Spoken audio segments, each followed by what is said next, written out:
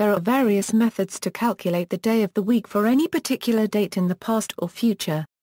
These methods ultimately rely on algorithms to determine the day of the week for any given date, including those based solely on tables as found in perpetual calendars that require no calculations to be performed by the user.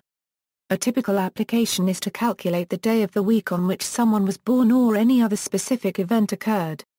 Introduction. To determine the day of the week from numerical operations, Sunday to Saturday is represented as numbers.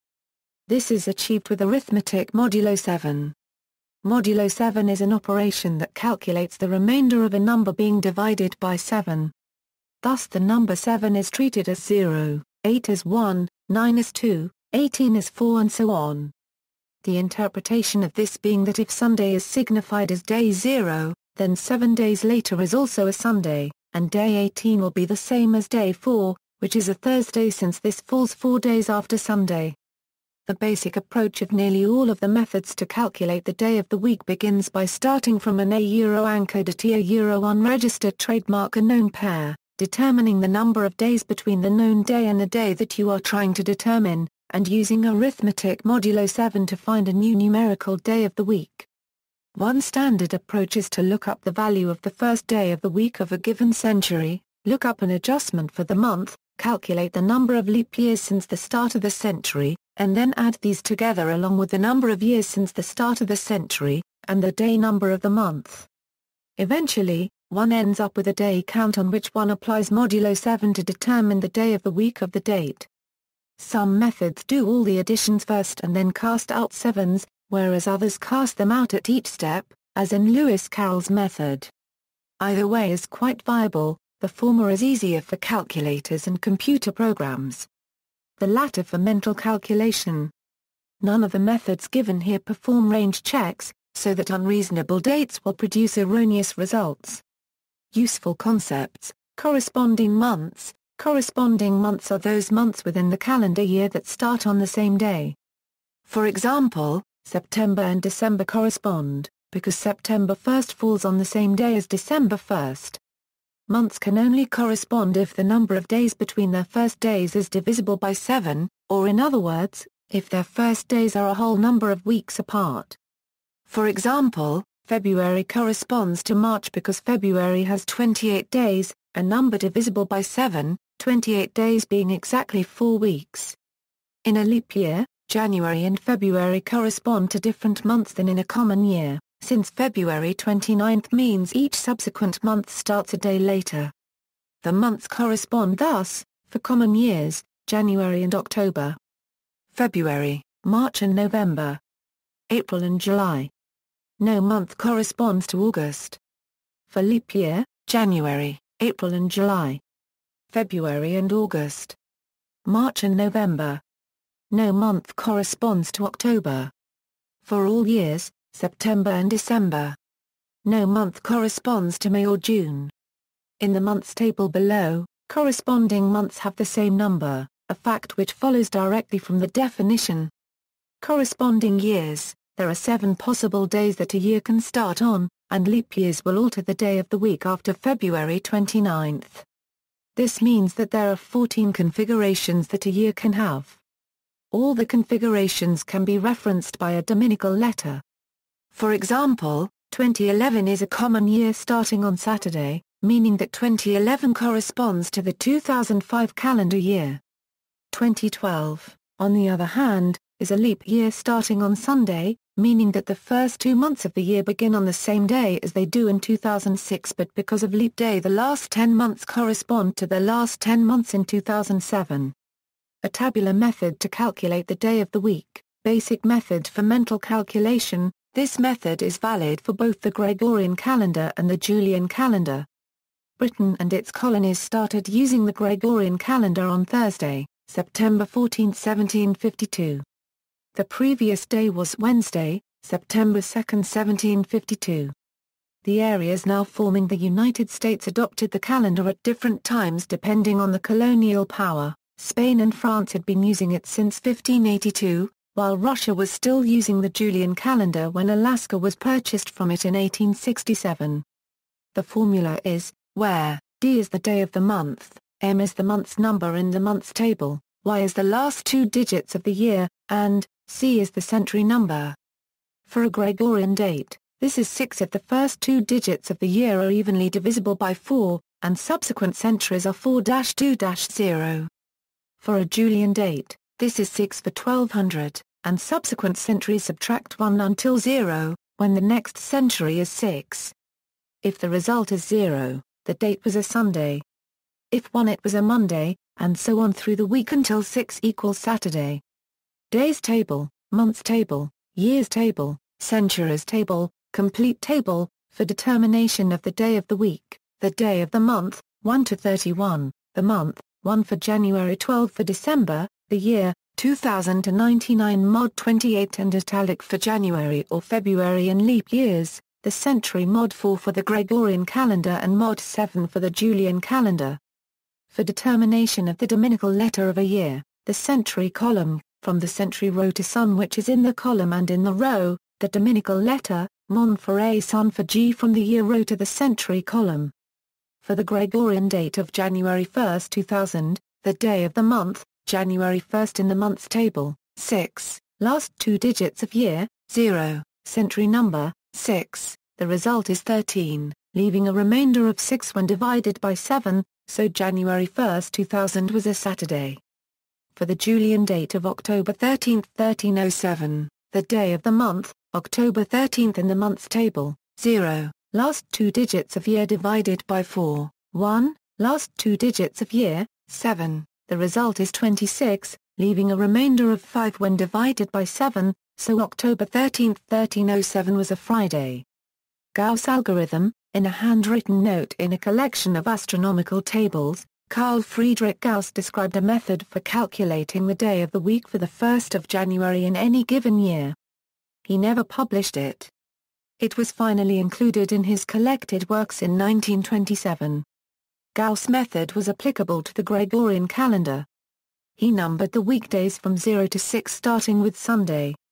He defined the following operation. The weekday of the 1st of January in year number A is, where R, Y, M, is the remainder after division of Y by M, or Y modulo M. This formula was also converted into tabular methods for calculating any day of the week by Krejcik and Schwattwieger. Formulas derived from Gauss's algorithm. The Gauss formula for January 1 can be converted into methods for calculating the day of the week for any given date as follows. For the Gregorian calendar, letter 1 equals year equals Y, M equals month, 2 mod 12 and D equals days of the month. This formula becomes letter 1 equals year equals Y plus 100 C. This formula becomes for the Julian calendar. Note, year, 1 for January and February.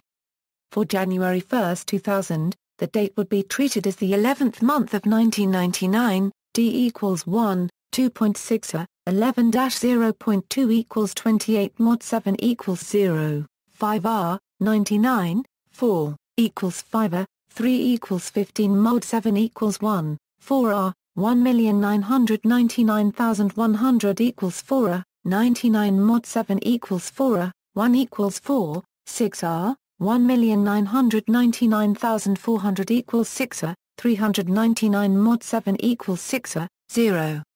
Equals 0, 3 99, 7, equals 3 1 equals 3, 5 19, 4, equals 5 3 mod 7 equals 1 what equals 1 plus 0 plus 1 plus 4 plus 0 equals 1 plus 0 plus 1 plus 3 plus 1 equals 6 equals Saturday.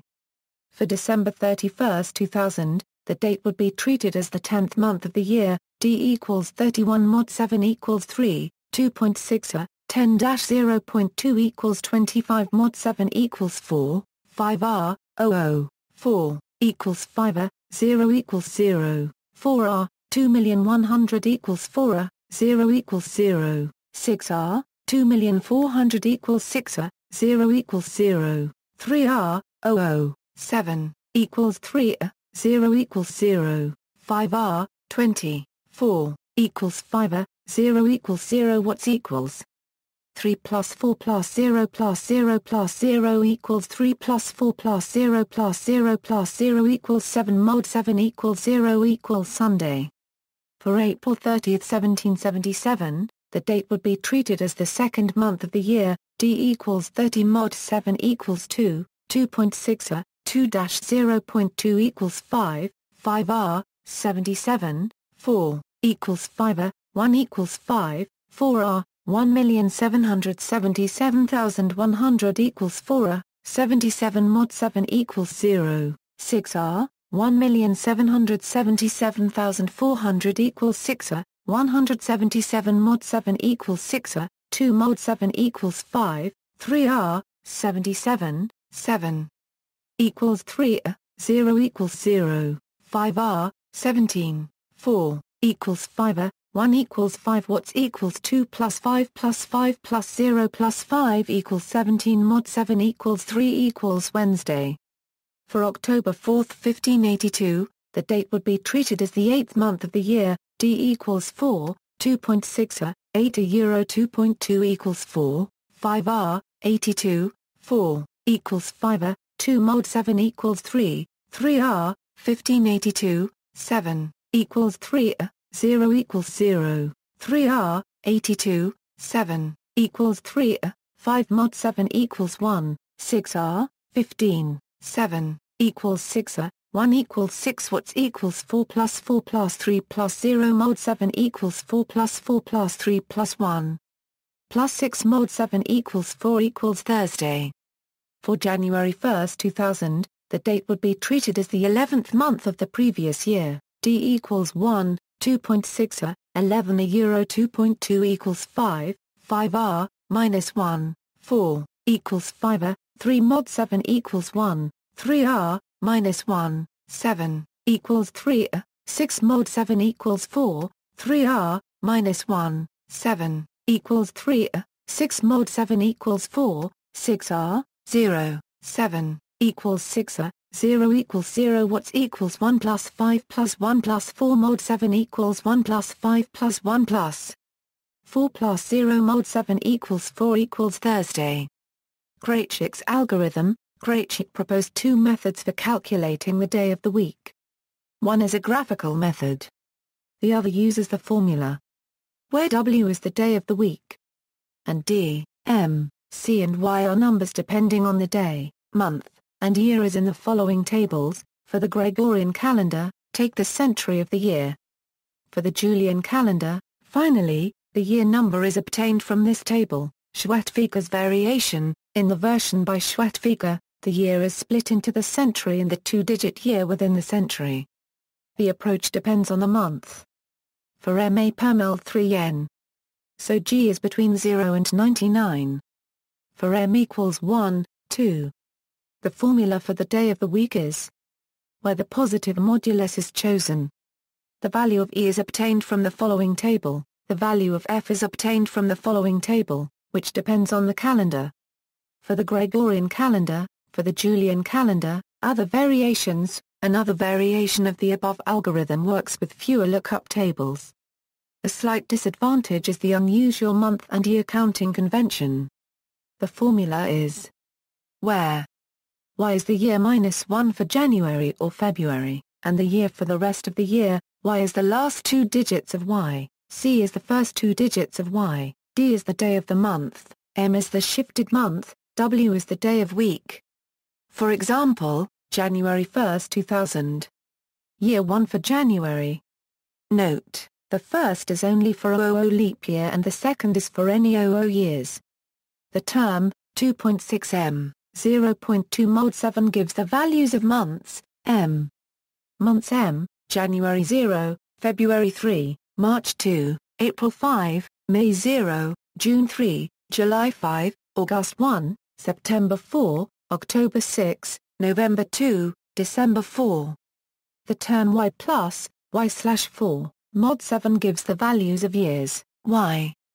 Y mod 28y, 0107 12 18 a euro 1, 02 a euro 13 19 24 2, 03 08 14 a euro 25 3, 09 15 20 26 4, 04 10 a euro 21 27 5, 05 11 16 22 euro 6, 06 euro 17 23 000. The term C/4, 2C mod 7 gives the values of centuries, C mod 4C, 15, 23, 31, 00. Now from the general formula. January 1, 2000 can be recalculated as follows: D equals 1, M equals 0, Y equals 5, C equals 0, D equals 1, M equals 0, Y equals 4, C equals 1. Other purely mathematical algorithms, Zeller Euro unregistered trademark S algorithm. In Zeller Euro unregistered trademark S algorithm, the months are numbered from 3 for March to 14 for February. The year is assumed to begin in March. This means, for example, that January 1995 is to be treated as month 13 of 1994.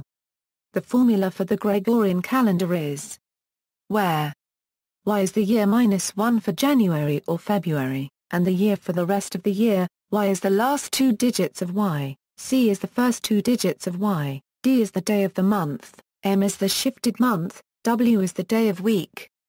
The only difference is one between Zeller Euro unregistered trademark S algorithm and Gaussian algorithm, that is Z, G equals 1 equals Sunday. So we can get the values of months from those for Gaussian algorithm by adding 1. Months M, January 1, February 4, March 3, April 6, May 1, June 4, July 6, August 2, September 5, October 0, November 3, December 5. Taundering's algorithm, Claus-Taundering's algorithm uses a variant of the method of congruence used by Gauss, thereby shifting month numbers by the same amount, and arriving at the same adjustment for a given month. It differs from the rest of the Gaussian algorithm by not splitting off the nominal century from the year, and by dividing itself into separate equations, the last being equivalent term for term to the expression used in Sakamoto's method to calculate the day of the week. Din's algorithm, Steve Diner Euro unregistered trademark S method is to first find the day of the week of the first calendar day January 1, 0001. This has to be done to establish the remainder number based on which the day of the week is determined for the latter part of the analysis. By using the current day August 13, 2009 which was a Thursday as a reference, with n and n being the number of days and weeks it has been since 010001 to the current day, respectively, and k the day into the current week which must be less than 7, and is expressed as n equals 7n plus k. Knowing that a year divisible by 4 or 400 is a leap year while a year divisible by 100 and not 400 is not a leap year, a software program can be written to find the number of days. Following is a subroutine of a complete C program. Static char datab, 2, 13, equals, 0, 31, 28, 31, 30, 31, 30, 31, 31, 30, 31, 30, 31, 0, 31, 29, 31, 30, 31, 30, 31, 31, 30, 31, 30, 31. 4. Leap equals year %40. If leap equals 0. 4. Days plus equals datab, leap, month, 1. Days total equals 365, year, 1, plus floor year 1 closing round bracket over 4 closing round bracket, floor year, 1, / 100, plus floor year, 1, / 400, plus days. It is found that days total n equals 733,632. This total number of days can be verified with a simple calculation. There are already 2008 full years since 010001. The total number of days in 2008 years not counting the leap days is 365a, 2008 equals 732,920 days. Assume that all years divisible by 4 are leap years. Add 2008 quarters equals 502 to the total. Then subtract the 15 leap days because the years divisible by 100 are not leap.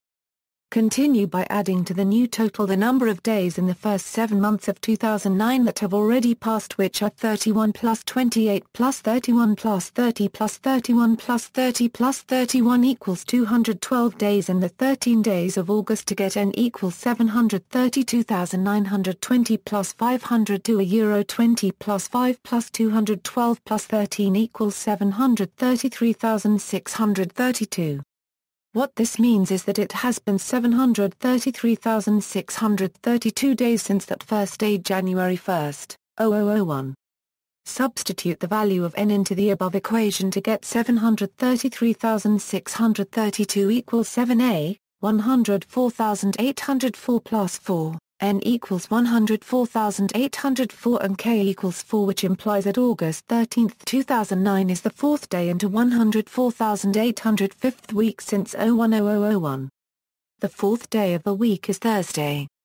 Therefore, the first day of the week must be Monday, and it is concluded that the first day 010001 of the calendar is Monday. Based on this, the remainder of the ratio days total /7, denoted R, decides what day of the week it is. If R equals 0, E to Euro unregistered trademark S Sunday, R equals 1, E to Euro unregistered trademark S Monday, R equals 2, E to Euro unregistered trademark S Tuesday, R equals 3, E to Euro unregistered trademark S Wednesday, R equals 4, E to Euro unregistered trademark S Thursday, R equals 5, E to Euro unregistered trademark S Friday, R equals 6, E to Euro unregistered trademark S Saturday. Let variables y and d be the current year and the number of days into the current year, respectively. It can be written: days total equals 365, y a euro 1, plus, y a euro 1, slash 4, a euro, y a euro 1, slash 100, plus, y a euro 1, slash 400, plus d. Where m denotes the integral part that is equal or less than m. For example, 2.31 equals 2. The formula for the remainder is now r equals 365, y a euro 1, plus, y a euro 1, slash 4, a euro, y a euro 1, slash 100, plus, y a euro 1, slash 400, plus d slash 7 equals 364, y a euro 1, plus, y a euro 1, slash 4, a euro, y a euro 1, slash 100, plus, y a euro 1, slash 400, plus d slash 7 equals y a euro 1 plus, y a euro 1, slash 4, a euro, y a euro 1, slash 100, plus, y a euro 1, slash 400, plus d slash 7, since 364 is divisible by 7 and the result is not changed by dropping the term 364, y a euro 1, from the formula.